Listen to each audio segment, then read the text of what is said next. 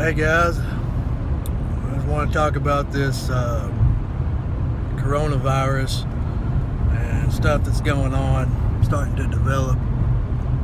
I honestly haven't been really concerned with it, and I'm honestly not concerned with the virus per se. But I think everybody should take a step back and look and really think about what's going on and how fragile it seems like our society is. I think most of us have always thought that, but to actually start seeing it is it's kind of eye-opening, to be honest. I honestly think this coronavirus, they're saying the fear is that it could manifest, I guess, into something worse. But it seems like it's not going to. Super contagious, but hasn't really killed anybody that's not already, on their deathbed, damn near, and so the problem isn't the coronavirus in my eyes, it's the leadership of this country. And I'm a Trump supporter, and kind of starting with him. When all of this started, he kind of downplayed the coronavirus and was talking about how it really wasn't that big of a deal per se. But he got scolded for it like he does on everything else, and I think people probably got to him, and the media has been pushing it, and now I'm sure everyone in his group is telling him, go ahead and go along with it, that if you are to say that it's not dangerous, then that's probably a good time for them to try to impeach him. I'm sure they would say, oh, you're a danger to the nation or some crap. So they've even got to him. He's to the point to where, he's recommending closing shit down and all of this. And so the scary thing is that the economy is probably going to take a massive hit. I called into the radio station and talked to some of those guys in Tulsa just now and brought that up, and they're playing something from a guy in the government that said, well, our economy was doing the best it ever has and the banks are way better off. It's like, that's great, but this is just starting. And let's not forget, this virus hasn't really killed anybody.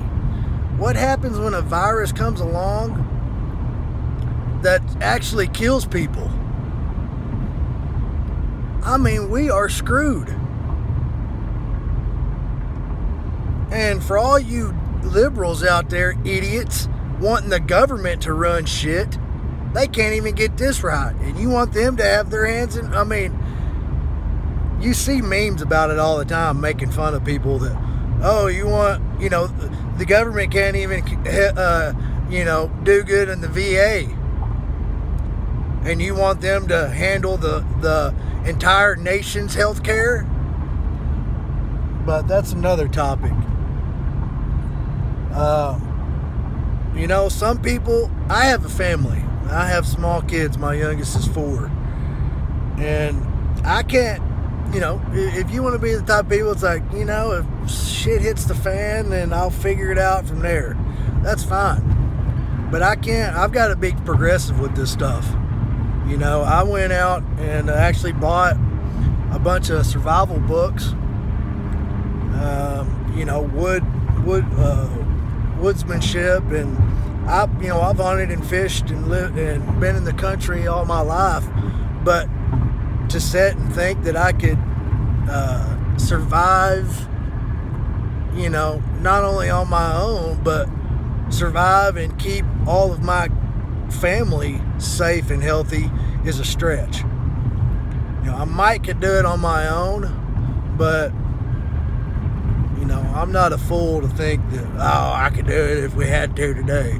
Now, if you really think that and you've had no training and you don't really know much else than to how to bait a hook and shoot a gun, you're going to be up shit's creek when you start really getting hungry and needing to build shelter and who knows what. You know, and another thing, we kind of got it a little better off than other people because we live out in the country. You know, if you live in the city, and so we can kind of probably fortify our house and property even more to make it survivable. You know, unless all anarchy and just crazy shit just starts going down, we need to really head for deep woods. But if you're in the city, you're screwed.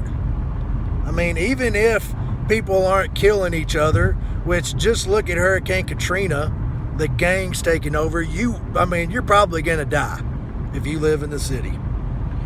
You know, let's say that crazy shit doesn't happen with gangs and people killing each other. Where are you going to find food in the concrete jungle? You going to catch you some pigeons? I don't think so. You're going to the people that survive the city are the ones that don't live there. Move, get out. But, you know, a lot of people are probably going to look at this and say, oh, you're being extreme and that's overboard. Well, it's kind of like owning a gun, which I'm sure the people that disagree with me on some of the points I've made now probably disagree with me on owning a gun as well. But it's like owning a gun. You own one, hope you never need it, but if you ever do need it, you're glad you got it. It's the same thing with survival skills. You hope you never need it, but if you do, it could be the difference between life and death. And I try to look at things as logically as possible, as realistically as possible. And even if you don't care and think you got it, or whatever, I'll just die. You're either gonna have to commit suicide or you're gonna starve to death. And I can guarantee you, when you start to starve to death, you're gonna give a shit then. And you're gonna wish and pray to God you had something to eat. So I guess my suggestion to everybody is just really start looking at brushing up on knowledge on how to survive out in the wilderness and how to trap. And there's a lot of skills out there. People lived off the land since the beginning of time, and so we can do it. You can do it, but you're gonna need to know some basics at the very least. And if you got a family, man, you got to do it for them.